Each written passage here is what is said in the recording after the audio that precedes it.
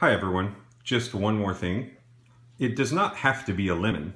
Anything that is salty or acidic can be the chemical between your two electrodes, also called the electrolyte. Here, I just used a little bit of lemon juice in water. And this is a 2-cell battery. On this side, I have the same as what we did for the lemons.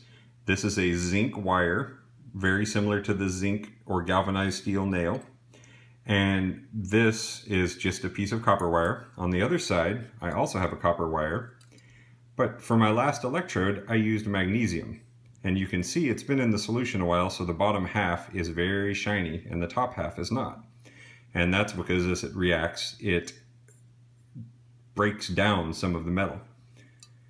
And with only 2 cells, you'll see that this LED is lit brighter than the lemons. And that's because this one magnesium electrode gives twice as much voltage as a zinc electrode. And that's just because magnesium wants to react faster. And I thought I might show it to you. We'll see if you can see it, but the magnesium is making little bubbles. And we'll see if you can see those bubbles. Maybe not. Oh. Can you see them swirling in there? Those bubbles are gas being given off because the magnesium is reacting with the water and breaking apart the molecules of the water.